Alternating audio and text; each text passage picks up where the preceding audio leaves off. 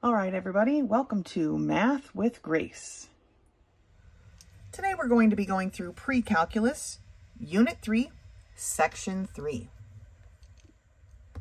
Section 3 begins on page 42, and it's called The Reciprocal Functions and Identities. It says, trig tables of values were developed because of need, and were based on geometric principles. While the Greeks were using trigonometric functions in the 2nd century BC, the reciprocal trig functions were not introduced until navigators began to use the secant tables in the 15th century. Okay, so I know I highlighted some of the vocabulary, but over here sums it up pretty good.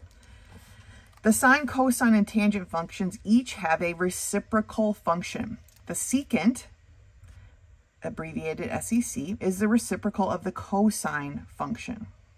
The cosecant is CSC, and it's the reciprocal of the sine function. The cotangent is the reciprocal of the tangent function, COT. And they look like this, okay? The secant is equal to 1 over the cosine, which if we break down cosine is adjacent over hypotenuse, right? If you flip it, the secant is equal to the hypotenuse over the adjacent, right? The reciprocal of the cosine. The cosecant then is hypotenuse over opposite, and the cotangent is adjacent over opposite, okay? And these are just saying, this key point here is just talking about how they're cofunctions. So this section here tells us how to use our calculator to solve for this by using the cosine to the -1, but that button is not the correct button. You know, we have the sine -1, cosine -1, tangent -1. We've been using those for having the decimal value and going back, right, to the degree value. But looking at this example here in this chart is set up just like the other chart was for the 30, 45, 60 degree angles, right? Gave us the measurements, right? Here's the cosine of a 30 degree. There is the sine of a 30 degree, and here's the tangent of a 30 degree, and so on and so forth, right? And then we take the reciprocal to get our secant, cosecant, and cotangent. But here's how you can do this on your calculator. I know that this calculator has the button, and so does the Texas Instrument. So if we put in, let's just look at this one, right? The cosecant of 30 degrees is the reciprocal of the sine of 30 degrees. So if we put in sine 30, close your parentheses, and then hit this x to the -1 button, it puts the little -1 up there, and then you can hit equals, and you can see that you come up with the correct answer, okay? The button is exactly the same on, excuse me, on this Texas Instrument. It looks like this, x to the -1, and it should work just the same, okay? So as I was saying, these are the ones that you can find exact values for, okay? 30, 45, and 60, because you know the exact trig function for the sine, cosine, and tangent, which, like I said, is these little ones that they've listed here, okay? 1/2, 3, square root of 3, square root of 3, okay? So this chart here that they've made for you will be important going forward. So, like I say, you don't always have to memorize things, but it's good to know where they are, or maybe make a photocopy so that you can keep it with you as you go forward. It says the approach for finding the exact value of a reciprocal function is as follows. Determine the quadrant in which the angle terminates, just like we have been so far. Determine the sign of the function in that quadrant. Determine the reference angle, and it says it may help to find the coterminal, so just find the reference angle. Evaluate the original function and then the reciprocated, okay? Find the original function value and then take the reciprocal, and then state the value with the correct sign. Now, obviously, taking a reciprocal, or when you reciprocate a number, you do not change the sign. That sign doesn't change. The reciprocal function has the same sign as the original function. So our little cheater that says all students take calculus, that still applies, except when it's students, right, in the second quadrant, sign is positive, well, then so is the cosecant function, right? That's just how that works. Okay, let's turn the page. We have a couple examples and then we dive right into the schoolwork, but let's take a look at this. Find the exact value of the cosecant of 300 degrees, okay? It says the angle terminates in quadrant 4, right, if you think about where that goes. The sine function is negative quadrant 4, so the cosecant is also going to be negative in quadrant 4. They find their reference angle of 60 degrees, and then they find the sine of 60 degrees. Of course, it's negative because we have a negative answer, right? So negative square root of 3 over 2, and then they take the reciprocal. Now, when you take the reciprocal, you get negative 2 over the square root of 3, right? But we can't have a square root of 3 in the denominator. So they multiplied it by a factor of 1 in the form of the square root of 3 over the square root of 3, and that's how they got negative 2 times the square root of 3 over 3. All right? That's how you do it, right? We can't have a square root in the denominator. For this next example, it says find the exact value of the cotangent of negative 135. Now remember, when we're doing a negative angle, that means it's traveling this way. Okay, it would be somewhere over here in the third quadrant. The tangent's positive in the third quadrant, so the cotangent is also going to be positive. They find their reference angle. It says it's coterminal with 225 degrees, okay? But the reference angle is 45, which you could have figured out just by taking 180 and subtracting 135. You would have gotten 45, and that's our reference angle right here. So we want the cotangent of 45. Okay, the tangent of 45 degrees is 1. You take the reciprocal of 1 is just 1, right? So they're both 1 at that stage. Okay, let's take a look at a couple of these problems. Let's start over here with number 4. For number 4, it says, which of the following angles can be used to evaluate the secant of 120 degrees? Okay, 120 degrees is coming this way, right?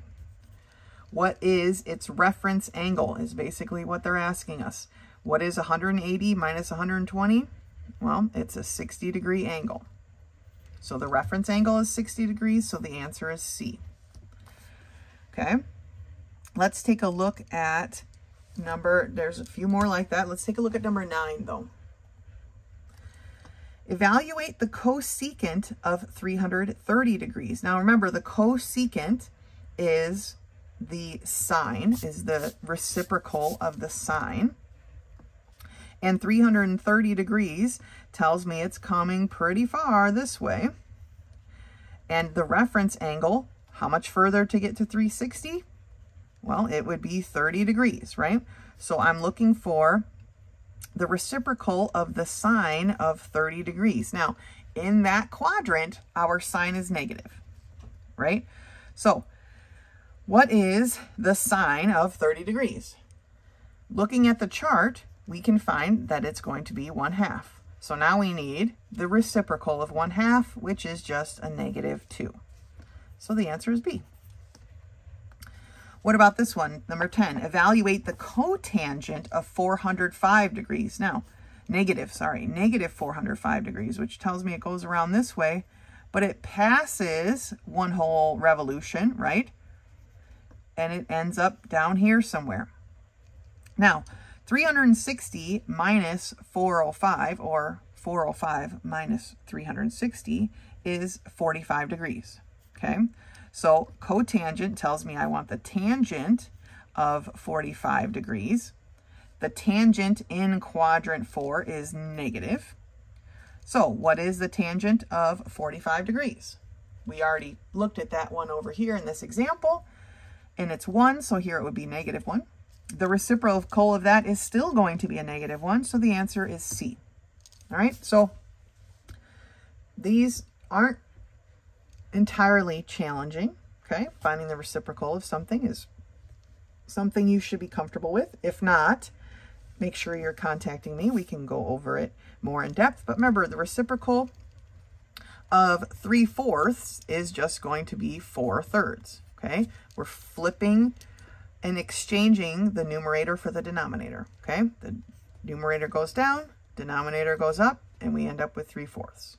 Okay, I guess they're not equal, but that's how you find your reciprocal, okay? So that's all we're doing is just flipping it over. When we flip this over, we got a -2 over 1, right? Which is just a -2. When you flip over a -1, it's still just a -1. So some of them are pretty simple. Some of them are a little bit more complicated, but I think we can go through these on our own. And if you have a question, let me know. Come back and meet me for the next part of this section. The next part of this section starts on page 46, and it's titled Points on the Terminal Side. Now it says, there's a lot here. I'm going to go ahead and just read it real quick. I don't normally do that, but there wasn't one specific thing that I thought to highlight because all of it seemed, I don't know, relatively interesting or important. It says it's impossible to draw a triangle having an acute angle measure of 0 degrees. And trig functions have been defined as ratios of sides in a right triangle. So you might wonder how it is that we have sine and cosine values for 0 degrees. There are also trig function values of angles that are undefined. Try evaluating the tangent of 90 degrees on a calculator. While trigonometry is the study of relationships among sides and angles in triangles, much of its history involves astronomy and circular paths. The Greeks used chords in a circle to help them in their study of astronomy. The ancient table of chords later became the table of sine values. Since trigonometry is a branch of geometry, many geometric principles were used in its development. The geometric properties of similar features and circles will help you to better understand trigonometric functions. Okay. Like I said, somewhat relevant. All right. Quadrantal angles. Quadrantal angles. Such a weird word. Quadrantal angles do not terminate in a quadrant, but rather between the quadrants. They terminate on an axis. Okay. So, we're knowing that our unit circle has a radius of 1. For 0, the coordinates of the point are 1, 0, right? This is 0 degrees. Now remember, these points are set up as cosine of theta, sine of theta, right?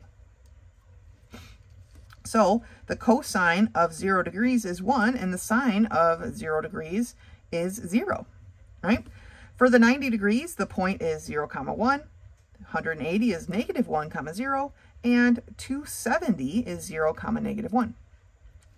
And then on the next page, the top of the next page, I should say, page 47, it says, remember the cosine sine, right? So we know the sine and the cosine for each of those degrees. Now, because some of them are 0, when we go to find the tangent, we get some undefined things. We get a couple of zeros and we get a couple of undefineds, because 0 divided by something is 0, but something divided by 0 is undefined. So we have tangent of 0 at 0, tangent of 90 undefined, tangent at 180, 0, tangent at 270 undefined. So when the tangent is a horizontal, it's 0. When it's on the vertical axis, the y-axis, it is undefined, okay? Looking at some of these examples. It says the terminal side of an angle in a standard position passes through the point -9, 12. Find the exact value. So remember, we don't want like long strung out decimals, right? We're looking for a fraction usually. So find the exact value of the 6 trigonometric function values of the angle. Okay, so they're looking for a lot of information here. Their suggestion is to sketch the graph. When we sketch the graph, we know the x value and we know the y value. The point is at -9, 12. We can also set up this triangle and see that we can use the Pythagorean theorem to solve for the radius of this particular angle, okay? And that radius is 15, right? 9 squared plus 12 squared equals 225. Square root of that is 15. Now we know the radius. Let's turn the page for the rest of the examples finished over there. So here we go. Now that we know that we have the opposite side is 12, the adjacent side is 9, and the hypotenuse is 15, we can do the cosine, sine, and tangent, and then take the reciprocal for the other 3. Okay, so if the cosine is -9/15, because remember, we're in quadrant 2, then the secant is 15/9. If the sine is 12/15, then the cosecant is 15/12. If the tangent is -12/9, the cotangent is -9/12. Okay, so we just have to find the other side, and then we can determine the exact answer for each of these.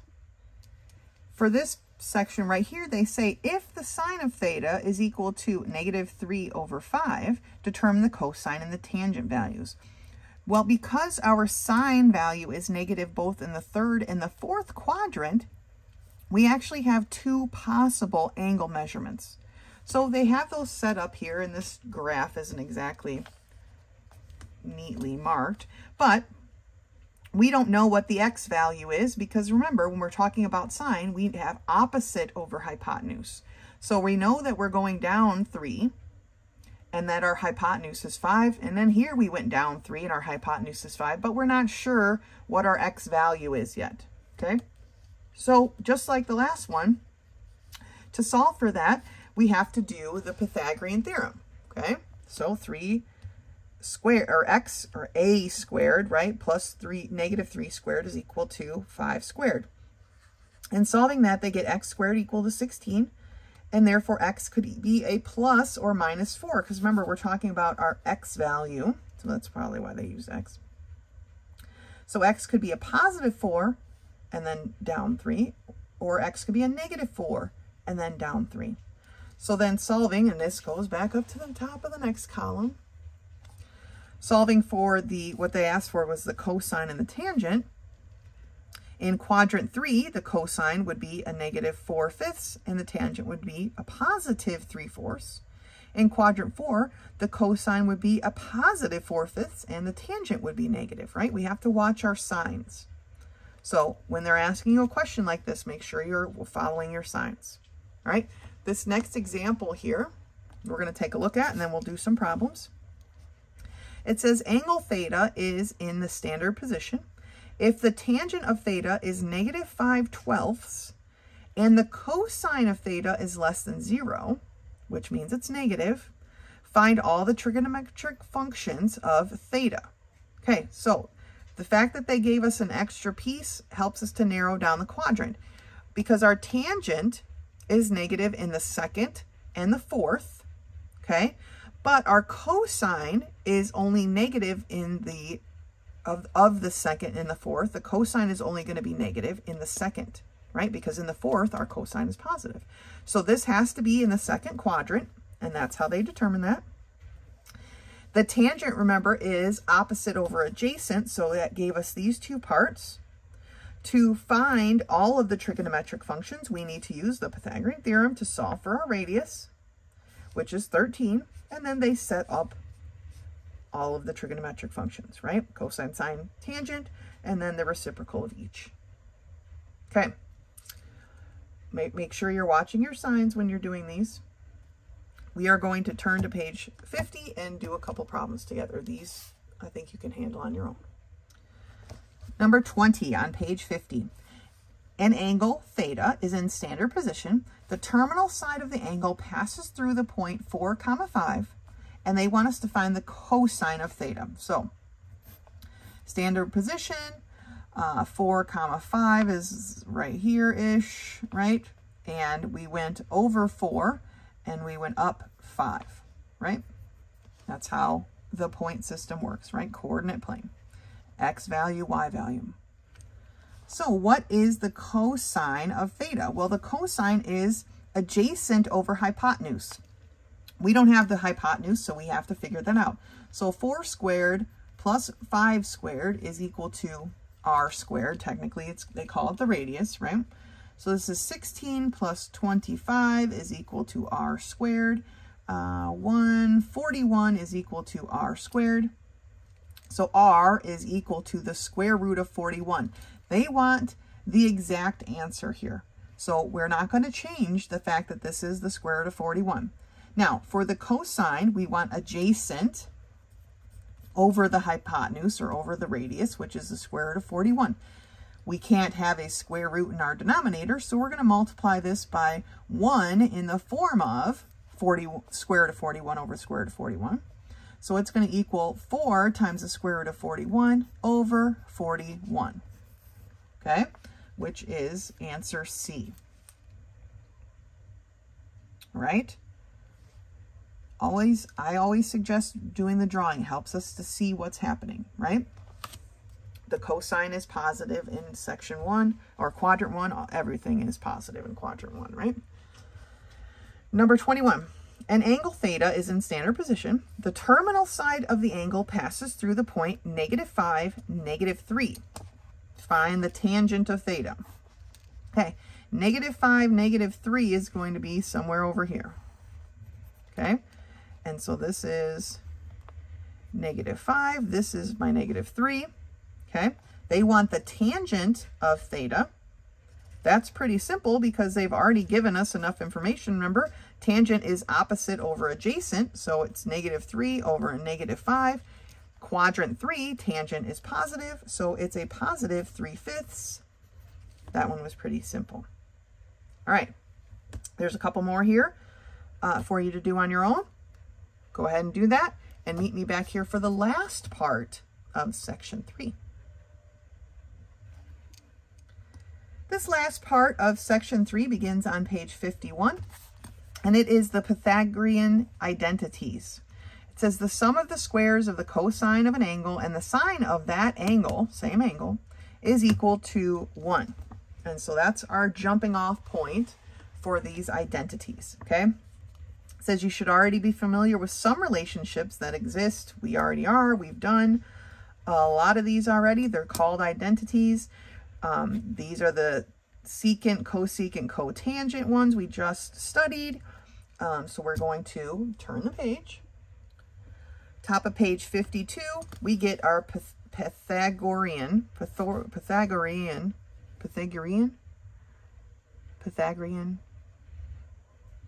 theory, Pythagorean identities. At the top of page 52, we get the Pythagorean identities, okay? And that tells us that the cosine of theta, the quantity squared, not the theta squared, but the quantity squared, plus the quantity sine theta squared is equal to 1. Okay, and it's saying here, be careful with your parentheses. So instead of writing it like that, you could write it like this, where cosine squared of theta, because we don't want to square the theta, plus the sine squared of theta is equal to 1. So these are some important identities. There's like a little review box up here, so all of them are put together. The next, they tested here, right? Verify the identity. We'll just look at it real quick. Cosine squared of theta plus sine squared of theta equals 1 for theta equals 30 degrees, okay? The cosine of 30 degrees is square root of 3 over 2. The sine of 30 degrees is 1/2. They're squaring those two things, okay? And they end up with 3/4 plus 1/4, which is 1. So it is true that these things exist. This key point says make sure you're using the same angle each time. The angle that you square for the cosine needs to be the angle you square for the sine, otherwise it doesn't work. This is cosine of theta and sine of beta. We don't want to do that, okay? That's not what we're doing. All right, the next identity is 1 plus tangent squared of theta equals the secant squared of theta, okay? And the final one that we're going to go through is the cotangent squared of theta plus 1 equals the cosecant squared of theta. So now they've covered all 3 of the reciprocal ones, right? Here's the secant, cotangent, cosecant. So they're all 3 here in some form. The identities are reviewed at the top of page 53, right here. So this is important to remember, right? For all defined values of theta, it says. So let's take a look at a couple examples.